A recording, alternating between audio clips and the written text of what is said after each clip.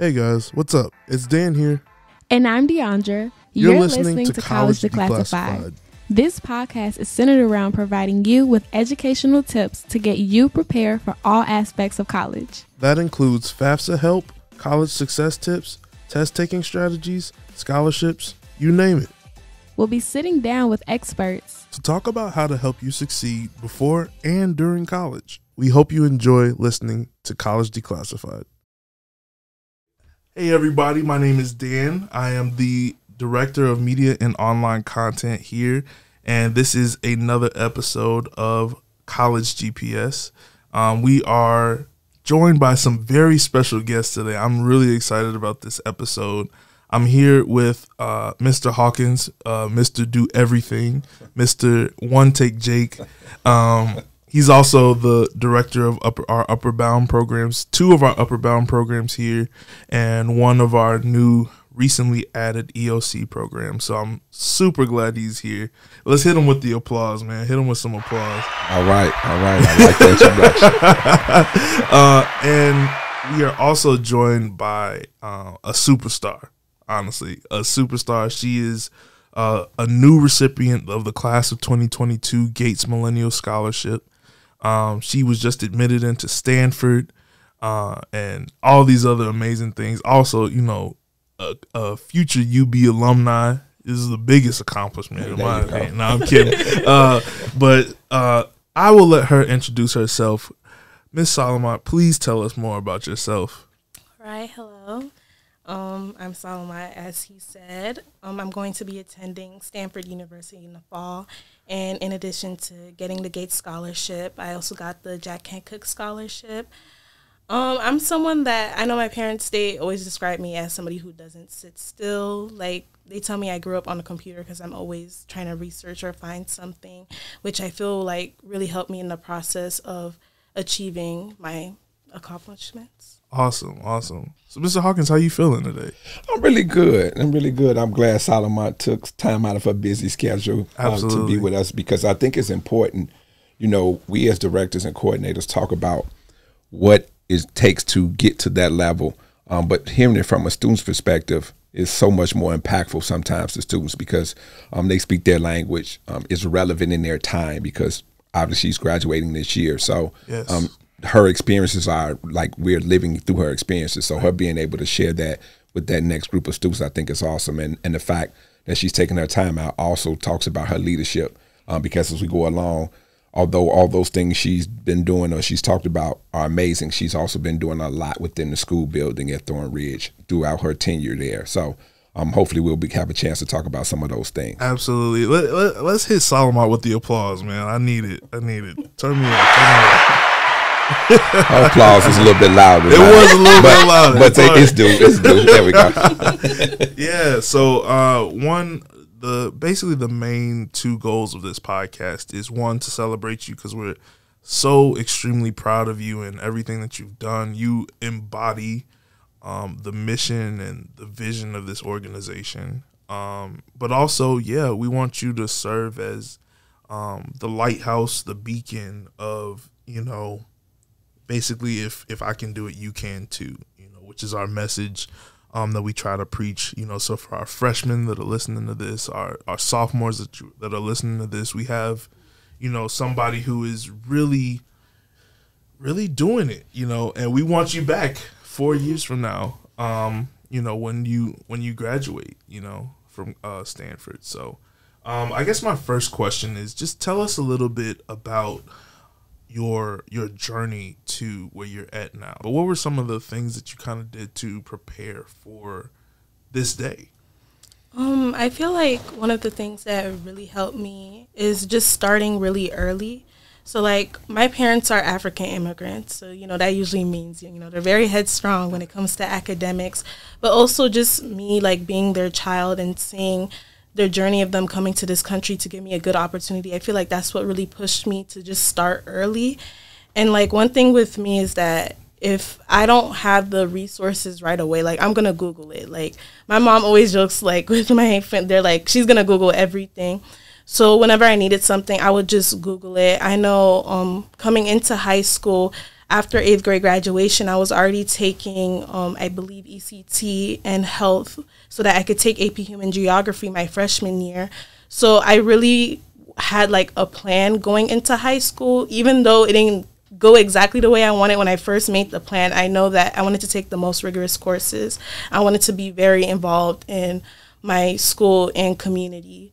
And so I feel like that definitely helped a lot. I know I'm on my district's, well, I used to be on my district student board of education, and I knew about that before I entered high school. So like, once again, like, I really do my research when it comes to doing stuff. Like, before I get there, I'm going to know what I'm meeting there. Right. So that's one thing that I would definitely like advise to like underclassmen as well. Like, just start really, really early. Yeah, absolutely. Now, I know, Mr. Hawkins, you can kind of talk about on a statistic level how, you know, the earlier and the better, the more prepared you are going into high school, you know, the more positioned you are for success. Can you kind of talk about that? Absolutely. So one of the things that I really love about Salamot is we didn't have to really motivate her to take those rigorous courses. That was something that she was already kind of abreast, aware of what she wanted to do.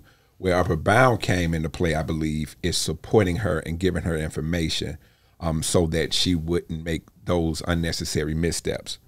So when we're looking at students, we're always, you know, encouraging their first generation low income students. So they don't have the in-house resources that those of us who have college degrees can offer to our children. Right. And so what we say is, hey, make sure you take advantage of taking those geometry classes, those geography classes, whether they be AP, IB courses, if whichever one is at your school. Don't shy away from that, because when you do that, you're better prepared not only to do well in high school, when those colleges that are selective, whether it be Stanford, MIT, Vanderbilt, and so forth, they can see that you're challenging yourself, right? And if you're doing successful in those classes, they know that you're college ready. And so when it comes to those scholarship opportunities or those institutional admissions, you're better prepared as a student. And one of the things that I always tell students, it's just like anything else. If you are not as good in math, you have to practice math, right? It just doesn't happen. So I used to play sports long time ago. And if I wanted to get right, long time ago. So if I wanted to get better at free throws, I couldn't just say, oh, I'm gonna get better at free throws and it happened. I had to go to the court, practice, even probably more after practice. So practice was for coaches. So, hey, run my play, understand my play. For me to get better as an individual, I had to go to the park or go to the gym afterwards and keep on practicing on that. Well, it's the same thing in the classroom. You can do your work in the classroom, but if you're struggling in a certain area of math, you need to take additional time, whether it be on our Admentum platform or Khan Academy or whatever resources available, and you need to practice so you can get better. And again, I believe that's what Salamot did in those areas, because she's always been a bright student, but she never settled to say, okay, I've done all I can and I'm good with that. She's always pushed herself. And so starting early, understanding where your areas of improvement are, tackle those early, along with learning those things, it builds confidence. And so as you get those confidence and say, I can take those rigorous courses, I can get an A in those AP courses, I can test out and get college credits for the APs, you continue on that momentum, and then it just moves you on to the post-secondary level. Right. I love that. So Salamot, kind of talk to us about, you know, one thing that Mr. Hawkins said that I agree with is that you've always been bright, right? But you didn't settle for, you know, maybe what was taught in the classroom. And you've always been a researcher. So kind of tell us about your process, or, you know, what resources you would use to kind of, you know, always sharpen your tools. You know what I mean? So I know this is one example I just wanted to bring up that I know Mr. Hawkins helped me with, I believe, in 2020. So like I said, I'm always like starting early and researching, like, for example, different colleges I wanted to apply to, even though I did kind of switch what I wanted to do, because I thought I was going to be a doctor, and then I switched to computer science, but I would research different colleges. So I did start really early with that. But in the middle of my high school career, I switched to computer science. So my list of colleges kind of just changed, because obviously you have to look at what's best for your major. Absolutely. So in doing that, I realized that some colleges require a year in calculus, which I would not be able to take because I'm in my school's IB program, and the math in the IB program isn't really considered calculus, and I never took pre-calculus. And so I contacted Mr. Hawkins, because I know we're able to take summer classes at South Suburban, And even though I never took pre-calculus, I was like, I'm going to take that calculus course because I wanted to apply to like these top schools because I know they offer the best financial aid. They have the best resources. They have the best opportunities. And I didn't want to be disadvantaged because I hadn't like taken calculus. And so I contacted Mr. Hawkins. I was like, how can I take the placement exam? I studied for the placement exam so I could be placed in calculus. And it was very fast paced, but I actually ended up getting an A, which was very surprising to me because it was a lot of work. Like, you know, to have all that information condensed into like an 8-week course. It was very difficult, but I ended up getting an A. And I feel like that's one of my strong suits. Like when I really want something, I'll do whatever I can to get it. Like even with the placement exam, I remember studying very hard just so that they could say, yes, okay, you can take calculus. So yeah, that's one thing Upper Bound definitely helped with because I feel like if I didn't contact Mr. Hawkins, like how can I take this class? I probably wouldn't be able to apply to some of the colleges that I applied to because I don't have calculus on my like transcript. And now that I took it at South Suburban, I was able to like at least be eligible for them to look at my application. That's awesome. That's awesome. That's what Upper Bound is about. You know, we offer the academic support, but sometimes the support is just advice on where to go, schedule planning, you know, and making the best of a situation. The same thing happened to me now under much different circumstances than yours, but I was going into community college, and I did not do well on my placement exam. They wanted to put me in 098, but I also didn't study for it. So let that be a lesson to you that you should also study for the placement exam. If you're trying to go to community college at all, like do not, you know, just shrug off the placement exam. It is very important. But they wanted to put me in 098 math. And if you know about 098, it does not. Developmental courses do not count towards your college credits that you need to graduate with your associate or your bachelor's degree. So I was in a heap of trouble. I was going to face potentially an extra year or two of college just with math courses. But I had a counselor at the college who intervened and said, no, in the summertime, you know, you can take this business math course. And I studied for the business to get into the business math course, and I was able to pass with a B, you know. So, yeah, just another way that I wanted to talk about how community college can help high school students, you know, and launch them to, you know, where you're at. The highly selective institutions.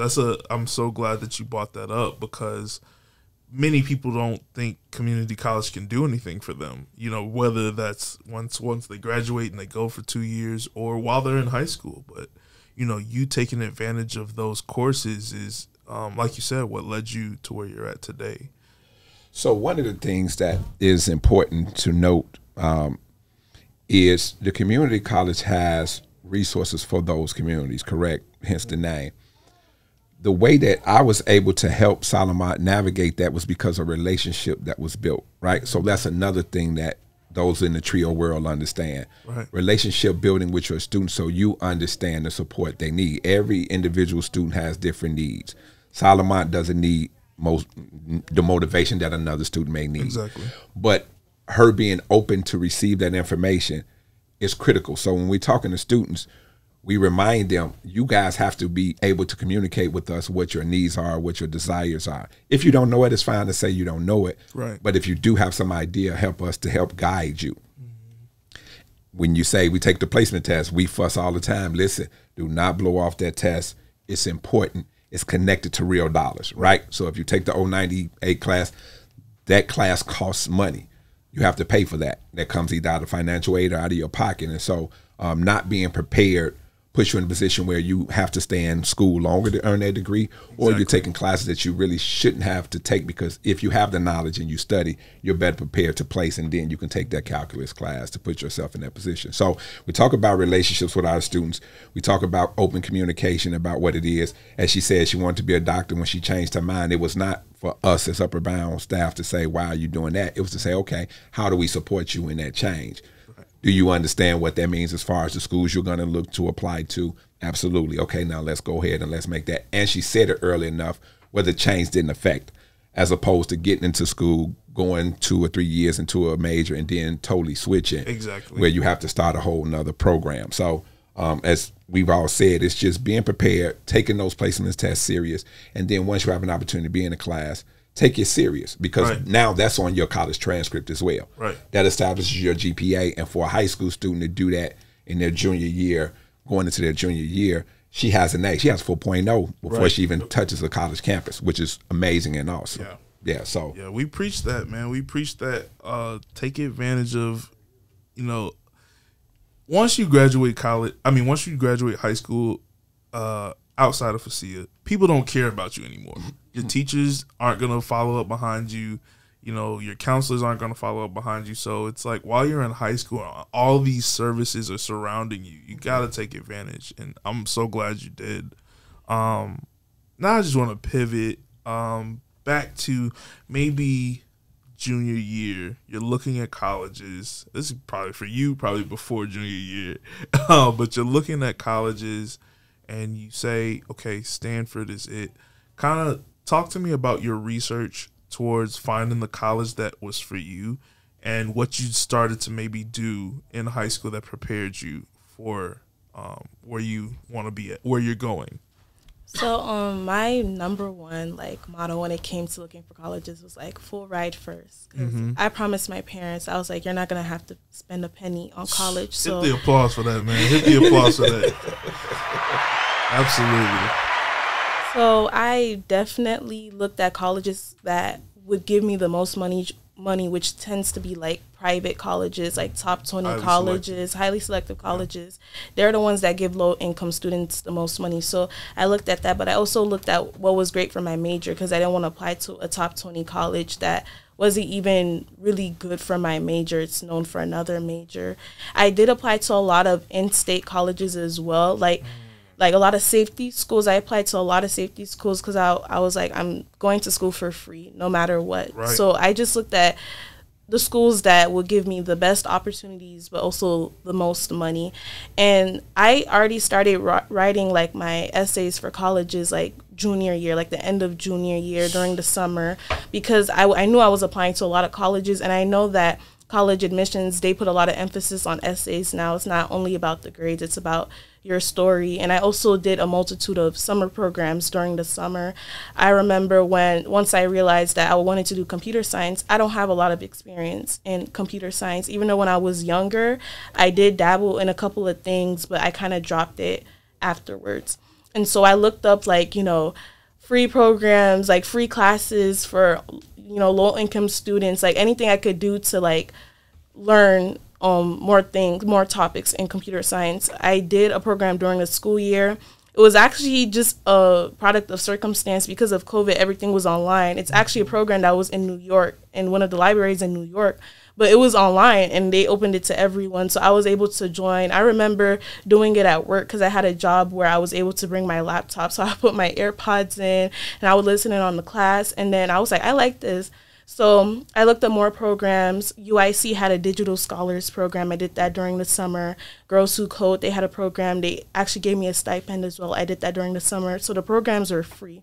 So that's why I say research definitely, because the only way I could have found those programs if I kept Googling free programs during the summer, free classes, free computer science classes. And so I was able to put that on my college application that I did these things during the summer, because the programs are also selective. So I also had to write essays and wait to see if I got accepted into those programs. So I was able to put that on my application. And then I'm also very involved in my community as well. Like I said earlier, I'm on my district student board of education, which I've been on since freshman year. And being on the board, you have so many opportunities to make a difference in your school, which is not an opportunity that you can really find anywhere. It's not something that's easy to come by. And so I was able to work with the district superintendent to make a incentive program for the district. And I feel that also kind of wait. She's saying a lot in this right here. I was trying to cut in, but I was letting her tell the story. But when she said, you said, I created with the superintendent, I created an incentive program Speak more about that. So basically on the student board, there's like about 10 different committees, I believe. And my first year on the board, I ran to be chairperson of the superintendent special committee, which was a fairly new committee. And so the superintendent basically wanted a way to motivate students to do better in school. Mm-hmm. And what better way to do that than asking the students how we can do that. Wow. And so freshman year, I know I had a co-chair at the time. So we did a lot of things to kind of research and see what would our classmates want as a reward to do better in school. We started drawing up what requirements can we have in the incentive program that will make people be like, okay, next quarter I'm going to do better because I want to get that. And so we kind of created this program that's in the shape of a pyramid. So it's like everybody gets rewarded, but the higher you are in the pyramid, the better reward you get. So it's not like we're giving a consequence to kids who aren't doing as good as others in school. You're still going to get a reward, but if you want a better reward, then you need to climb higher on the pyramid. And that's how we kind of designed the incentive program. And it took a lot of research, serving students and everything. And we actually got it implemented this year. The incentives were like T-shirts and gift cards. So it's like if you were on the highest, like on the pyramid, then you got a gift card to kind of let students know, like, we're rewarding you for everything you do in school. But if you want more, then you can also do more as well. So all my 205 students, man, if you get a gift card or a T-shirt, you better thank Salamot. You owe Salamot an applause on that. That's amazing. So just some of the things that you said, because you were dropping gems left and right, is that you wrote your essay junior year. That's, preparation is everything.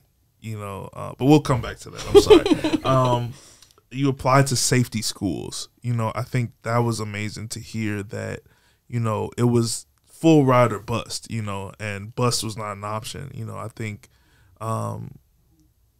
people have to have that kind of mindset going into college. Even if you're not the highest GPA person, it has to be either free college or bust, or reduced loans or bust, because it's crazy out here, and to tell your parents, like, y'all aren't gonna have to pay anything is, one, just a boss move. And to deliver on that and to deliver on it's that more impressive. Yes. Boss move. Yes. So, yes.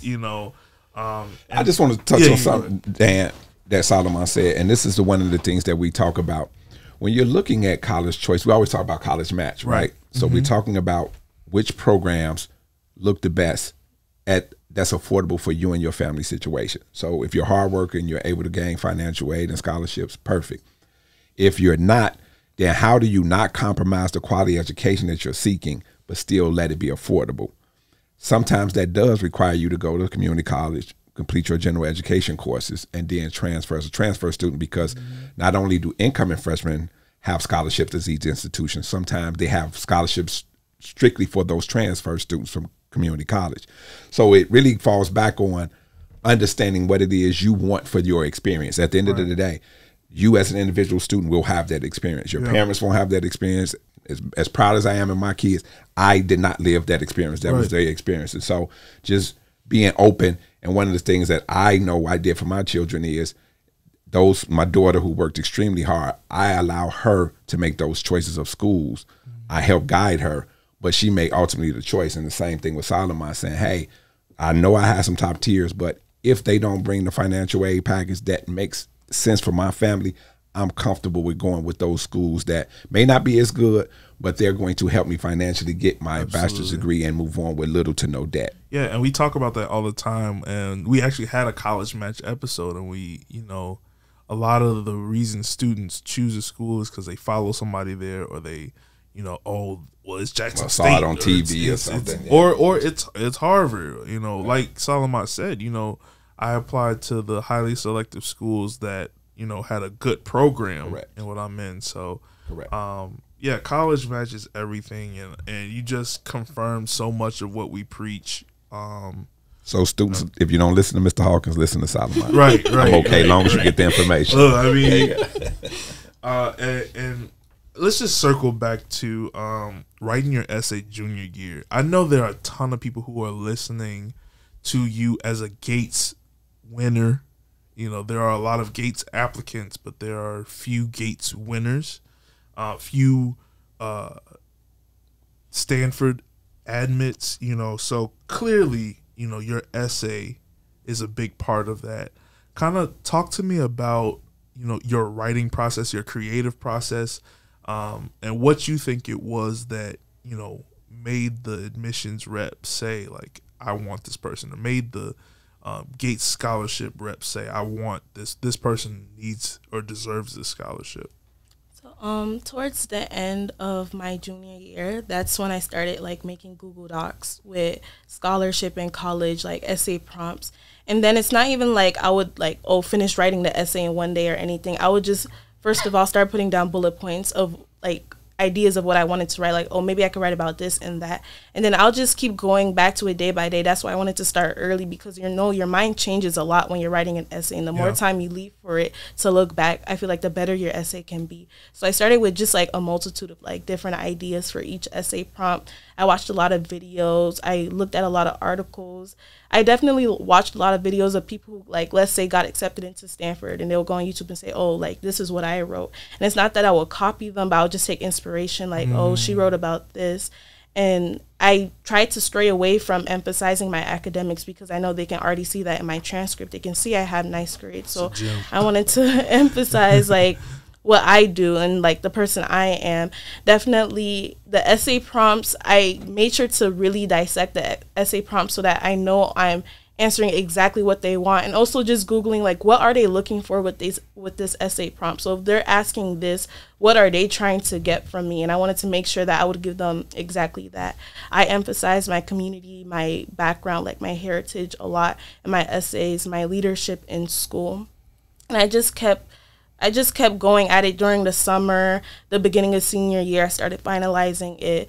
But that's basically what I did. And just doing a lot of research, honestly, because I feel like if I didn't do a lot of research, I wouldn't have realized how much work and what I should write in my essay. Because my essay was still me, but just looking at, like, what do they want? I feel like that's just so important. Like, just looking at what are they looking for? Like, I would look, because Stanford was my top school. So I'm like, what is Stanford looking for? Like, what are they looking for in an applicant? Like, who do they want on their campus? And I would try to, like, make sure, like, this is, like, this is me. I'm sorry, I gotta keep calling it out. That's a gem. That's a gem. I'm sorry, go ahead. It's okay. I know, like, when I was researching what Stanford was looking for, they're looking for somebody who loves to learn. So I made sure I curated my application as somebody who loves to learn, because I know a lot of people said that they love people who just do different things. They just love learning stuff. So I made sure I did that. If another school was like, they like people who do this, I would make sure my essay showed that that's who I am. So just, you have to do a lot of research on the schools you're applying to, and not just look at don't take the essay prompts at face value, basically. You really have to do a lot of research, honestly, just a lot of Googling, basically. So 2 things. One, for all the students, you keep hearing Salamot say during the summer, which means she's not taking the summer off. Right. She's working just as hard in the summer as she is during the fall and the spring semesters. Crucial, gem, as you said. Yeah. Number 2, she talked about not repeating what's on your transcript. They already see that as an admissions director or somebody who's looking at that, mistake right? A lot of us You talk about your classes, they get it. They see it on the transcripts. What they're looking for is, what kind of student are you bringing to our campus? Yes. Do you fit our community? Are you going to engage our community? Are you going to make our college campus better because you've come on our campus? So talking about maybe your heritage, your background, some of your interests, some of your involvement in the school. Being on the school board, talking about this incentive program is amazing for a high school student. So we would assume that you're going to bring those skill set to our campus and engage our student population in some form of that. And so it's to those students who are listening to Salamot, we get it. You worked hard on those grades. They are already recorded on your transcripts. Yes.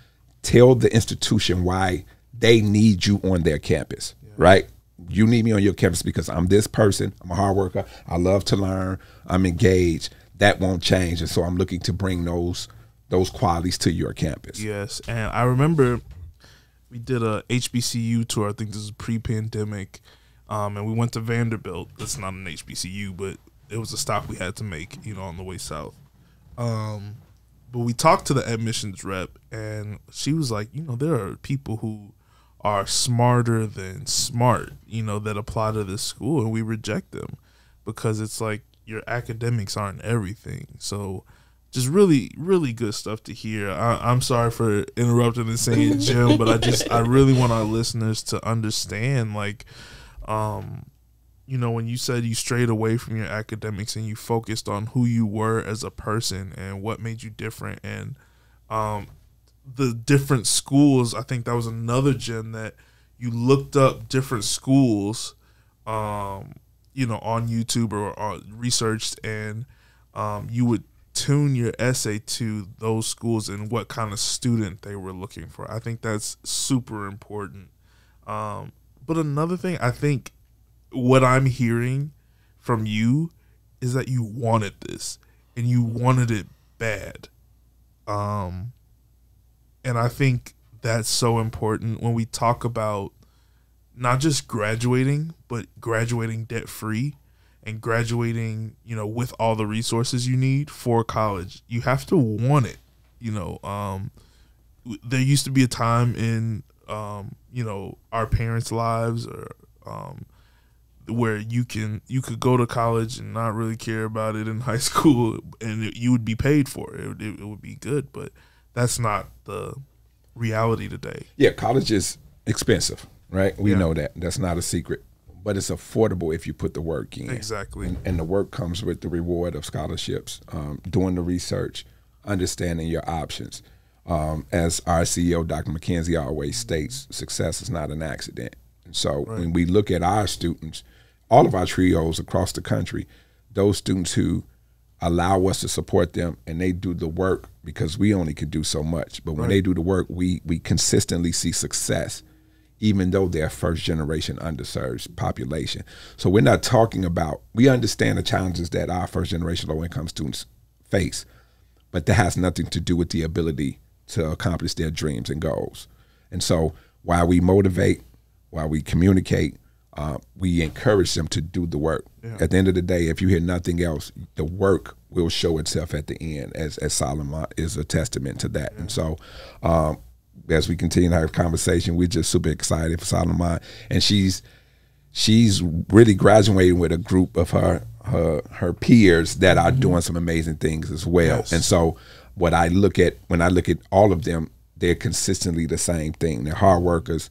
They have what I call positive peer pressure, where they kind of push each other and they're competitive in what they're doing academically. So when we talk about students and saying, well, that's a negative influence, there's also the other side where those students who are positively saying, hey, what did you get on your test? Oh, I got a 99. What? I got 100. And how'd you get that question? You supposed to study to me and you ain't give me. Yeah. That thing happens as well. Your circle. And you want to make sure that you're very intentional or conscious of the people that you surround yourself with. So I know that's off track a little bit, but this could be a 24-hour podcast, man. Because just everything y'all bring up is it's so important. You know, just having those people. Who do you surround yourself with? You know, do you surround yourself with people who are aiming for debt-free, who are going home and telling their parents, y'all don't even have to worry about college. I don't even want y'all to think about that. Absolutely. You know, just amazing stuff. Give me some more applause for Hawkins and Mr. Hawkins and Salamot. Just amazing. I kind of just wanted to talk about, we preach as people who work here. We preach Upper Bound. We preach what it can do for you. We preach participating. But a student can say, well, it's y'all get paid to say this. You know, you had to get up and you had to, you know, meet with Mr. Hawkins. You were a student, you know. So I kind of just want you to talk about, you know, the benefits of Upper Bound, what it did for you, and what you think it could do for other students. I think, like, one of the biggest benefits of Upper Bound would be it being, like, my rock when it comes to doing things. Like, my whole high school career, like, I knew I could always go to Mr. Hawkins for anything, like, literally anything. I could ask him any question. And I feel like it's not easy to do that when you're first gen and low income, like, especially if you're first generation, you can't really easily ask your parents, what about this or that, you know, if they didn't go to college. But I know I could go to Upper Bound office. I could email Mr. Hawkins, especially during the summer, especially during the pandemic when it's not like we could see each other face to face. I would just get on my Gmail and I would email Mr. Hawkins, like, anything I needed, which was really helpful because you don't know, like, Mr. Hawkins could bring up something that he even know that he could do for me.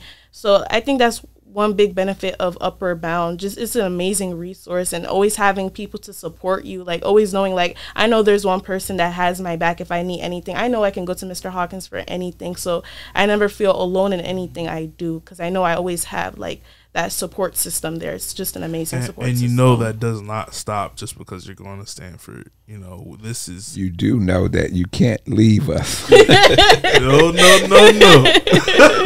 Oh, we are going to be, right, we are going to be in your life for a very long time. Absolutely.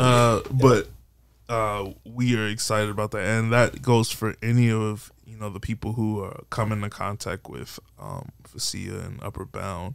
Or just Upper Bound programs across the country. You know, we really, it's our job, yes, but it's also an investment. You know, here at FASIA, I can specifically speak that everybody who works here is personally invested in, you know, you and your future. Well, I think something that the forefathers, when they wrote the legislative intent of TRIO, I think something that they did kind of may go by a lot of people. You know this. When you apply for these jobs, you have to hire directors and coordinators who come from that background, absolutely, right? It's written in our grant. So when we look at those students that we service, we see ourselves often, right? And so those individuals who, if we're fortunate enough, I just happened, whether it been a coach or somebody else, I had to bump my head and figure it out. Whereas with Salamot and others, we were there, as she said. She knew the office, she knew the email and things of that nature. And so being able to identify with the student is so important because now you understand what that is. And so I understand the language. I understand the anxiety when you don't say it. Me and Solomon has had conversations, and she won't even mention, I'll say, Solomon, listen, you don't have to worry about that. You've worked hard. That's not a concern of yours. Let's concern ourselves with this other part of it. And she would smile and say, thank you, Mr. Hawkins, I appreciate it. Because I already knew what was going on because, again, although I'm farly removed age-wise, the experience doesn't change, right? I know what it felt like to go to a college campus, me particularly going to a PWI, and not seeing any of my peers that I was accustomed to seeing and feeling like, do I belong here and things of that nature. And fortunately, Mr. Jim Vance, who was the director at the time, just basically being a mentor to me, calling me, hey, Hawkins, did you make it to class? Yeah, Mr. Vance, I made the class, so I was a little late. All right, make sure you get there tomorrow. Okay, so having that and feeling accountable to him helped me to graduate, and again, being a first-generation student. So I say all that to say, when we look at our students, we understand some of the things they go through and some of the barriers because, again, we come from that demographic. And, again, I think it was very intentional and very intelligent for those who wrote the grant and legislative intent to make sure that those individuals could identify with those students they were going to be working with. Absolutely. So, yeah, any other benefit that you think Upper Bound had, or you kind of covered it?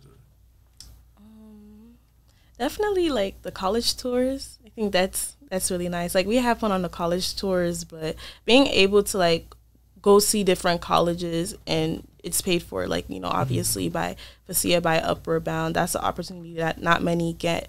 You know, people who are higher income, they're able to fly out to different states and see different colleges and talk to people and everything. And that's an opportunity that a lot of first-gen low-income students, we can't just easily say, hey, Mom, let's hop on a flight and go see this college.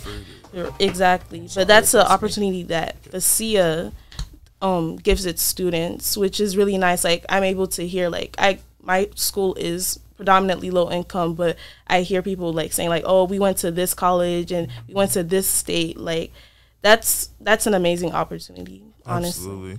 Yeah, it's all about evening the playing field. Like, it's true. If you go on, I've been on these Ivy League campuses and you see, you know, our Asian brothers and sisters are, you know, Caucasian, and I don't see us, you know, so for us to step foot on those campuses, you know, even the HBCU tour, you know, one of our recent college grads, Imani Lewis, she was on the HBCU tour with us and she got admitted to the college that she graduated from, you know, on those tours. So Yeah, amazing. So, is there any other advice that you're like, man, like I gotta tell younger people this? You know, if they're gonna make it, they need to know this thing.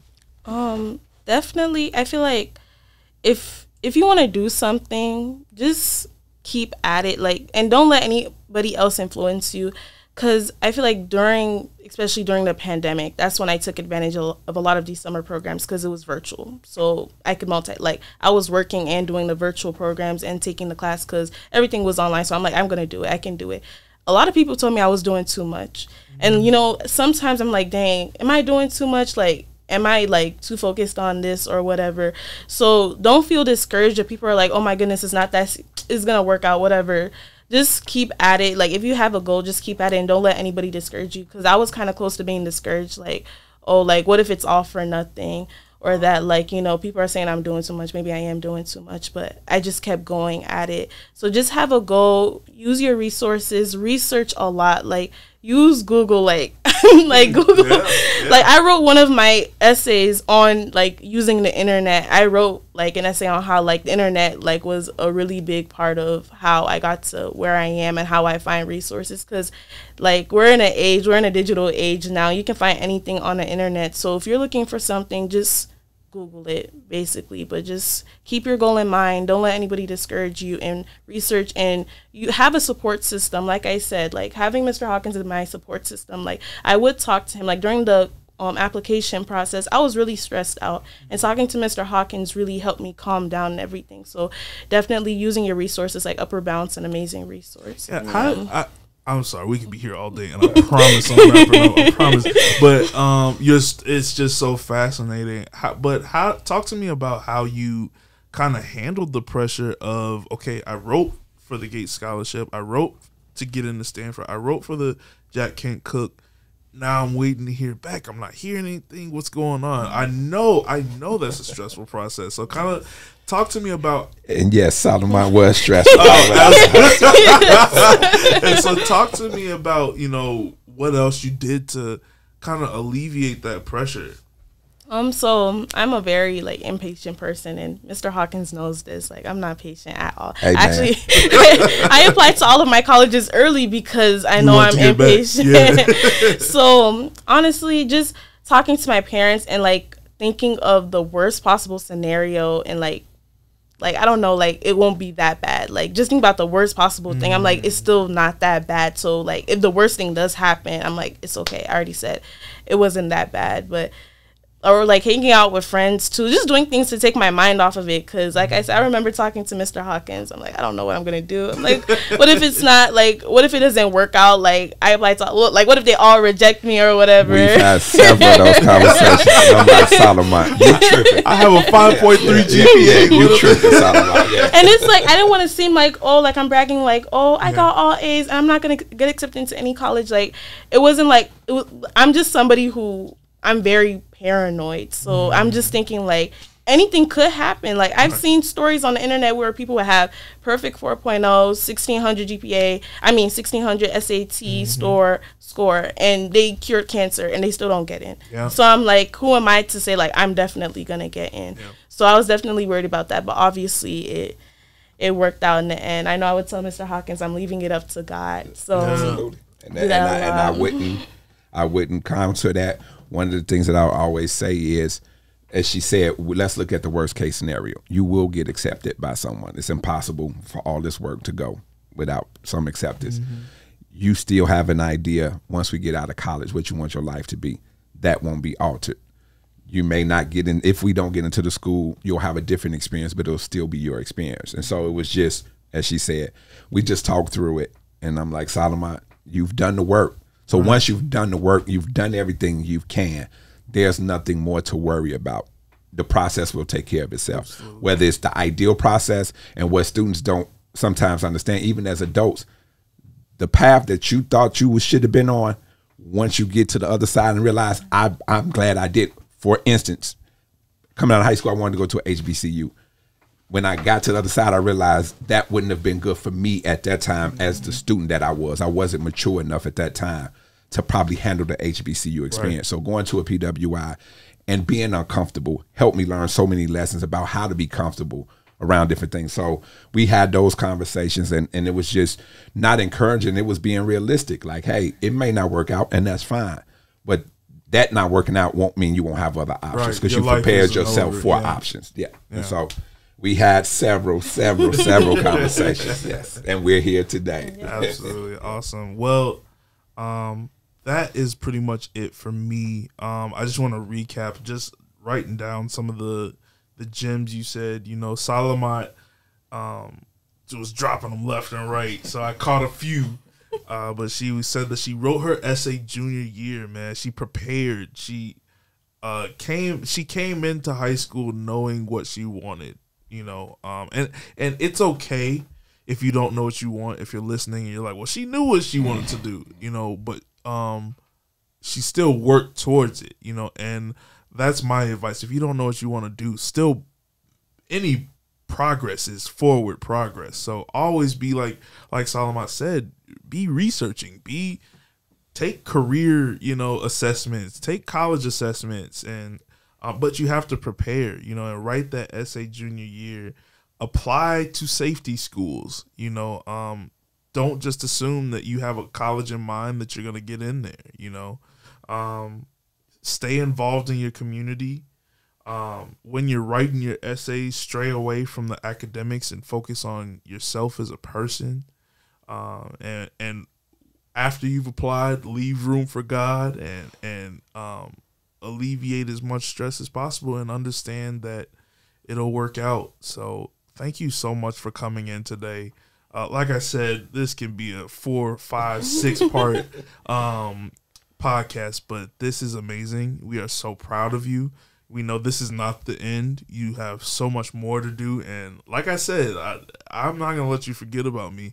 I'm gonna make you come back and do this podcast. I don't care if I gotta fly out to wherever you at, you know. So we look forward to just documenting and keeping in touch with your success. Mr. Hawkins, thank you for coming in and being amazing at your job. No, if Solomon was here, I had to be here to represent and support. Yes. So with that being said, we are going to sign off. Be sure to subscribe to our YouTube channel and follow us on social media at Facia Trio.